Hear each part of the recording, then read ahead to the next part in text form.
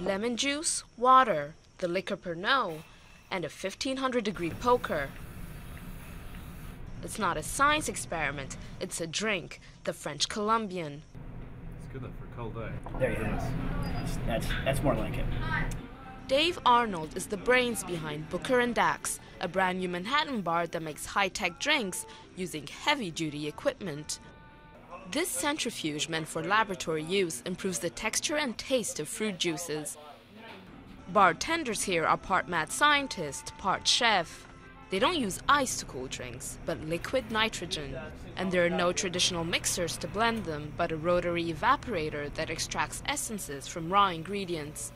Dave has spent years using this technology, but says there's still room for improvement.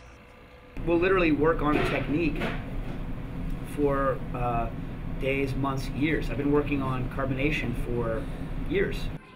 Each cocktail costs $14, but is worth it, he says, and not just for the show. I don't want people thinking that we're doing a bunch of gimmicks here. I want them thinking we're making delicious drinks. For the sake of precision, the Manhattans here are pre-mixed, bottled, and chilled to the ideal temperature.